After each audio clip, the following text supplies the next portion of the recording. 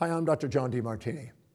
And just in case you have read my book, The Values Factor, you'll know I reference in The Values Factor the importance of living in alignment with what you value most, so you can live congruently and wake up your leadership. And I describe in that book, and in many of my presentations, that our values are derived from our voids. In other words, what we think is most missing in our life becomes most important. If we perceive that we don't have wealth, we look for wealth. We don't have a relationship, we look for relationship. We don't have business, we look for business. Our voids determine our values. But I'd like to go a little step further and take a deeper look at what our voids may be, and go into it in a way that you may never have imagined before. So just let me unpack this and let me develop this so you can really appreciate what voids are. Let's say that you're walking down the street and you run into somebody that you admire, and they're very beautiful, very attractive, and there's somebody that you've got your eye on. And you're a little infatuated, and you put them on a pedestal, and you actually minimize yourself and compare yourself to them and minimize yourself to them because you put them on a pedestal.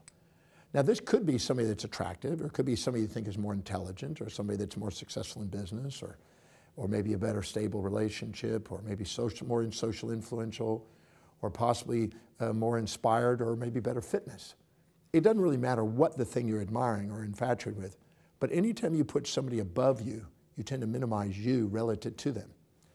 The moment you're too humble to admit what you see in them inside you, and you minimize you and exaggerate them, you have a disowned part of yourself, a dismemberment, as Plato would describe, and a void that's now created in your life. Because we basically disowned, dismembered, and deflected it. We're not honoring that what we see in them is inside us. So we have this disowned part. This disowned part is one half of a void. Now we have also moments when we actually are walking down the street, we meet somebody that we think we're superior to, and we look down on, maybe resent or negate. We don't mean to do this. We don't really want to judge people, but we very commonly do. And now we're exaggerating ourselves as we're putting them down, and we're looking down on them from up above.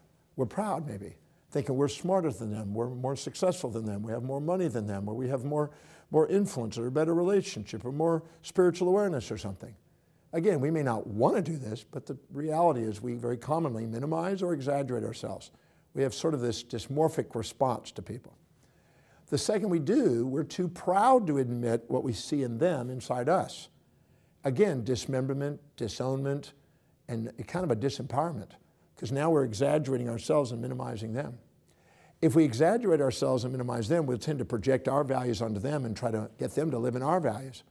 And if we minimize ourselves to somebody, we'll probably inject their values and try to live in their values, both of which are futile, because they live in their values and we live in our values, and trying to do the opposite or trying to live in theirs or get them to live in ours is basically futile. So in the process of doing it, these are disowned parts. And anytime we disown a part, we've created a void.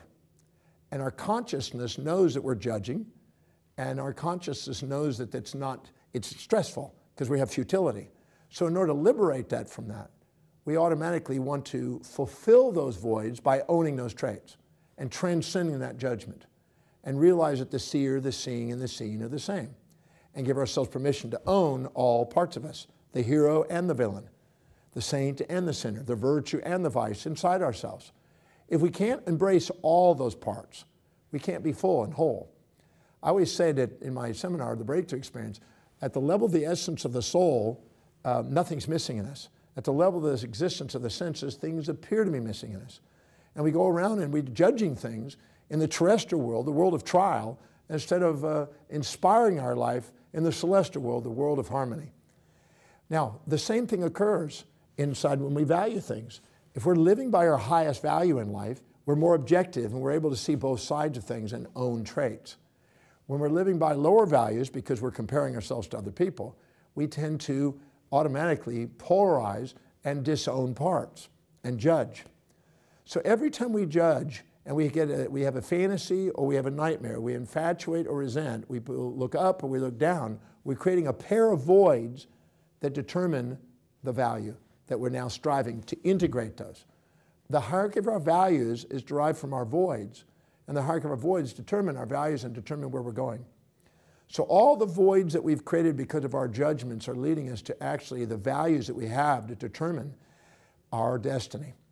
And our destiny is about owning all the parts and having fulfillment, filling full all those parts that are empty. Now, what's interesting is you could be infatuated with somebody, and the second you infatuate with some trait about their life or some behavior that they have, the very opposite to that is somebody you'll resent. And you'll bring up in your mind somebody that reminds you of that opposite simultaneously. So every time you judge, you're creating a pair of opposites in the void that make up a complete void that drive our values. And that value is, again, the thing we're trying to fill. So the fulfillment of our values is actually the fulfillment of our voids and owning all the traits, because we're here to learn to own it all. We realize nothing's missing in us. It's what the ancient Gnostics call the pleroma, the fulfillment of the realization that nothing's missing in our human nature. And I think that having the understanding of what these voids are coming from and driving our values, this is the secret of fulfillment. Now, if you live by your highest value, your telos, as I call it, your chief aim, your purpose in life, which is your highest value, you have the highest probability of fulfilling the greatest amount of voids with the greatest amount of value. It's the secret value that gives you the most power in life. So if you're not prioritizing your life and filling your day with high priority actions that inspire you, you're not going to have as much fulfillment of all those voids, of all those judgments. And you're not going to be able to have more appreciation and love for yourself. Every human being wants to be loved and appreciated for who they are, and who they are is an expression of their highest value, and their highest value is where they actually maximize the integration of the voids into the greatest fulfillment and value. So by living by your highest value, you integrate the most amount of voids and fulfill the greatest amount of voids with the greatest amount of value. So I just wanted to go and elaborate on those voids for a moment, because all the judgments you have in your life are impacting your destiny.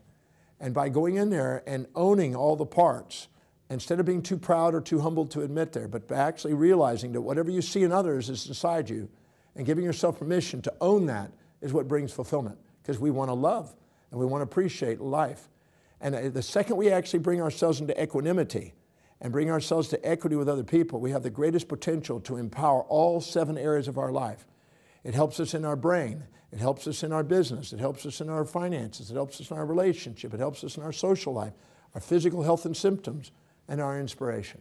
So by going in there and identifying what your voids are, determining your values, and prioritizing your values, you have the greatest potential to do the greatest fulfillment in your life.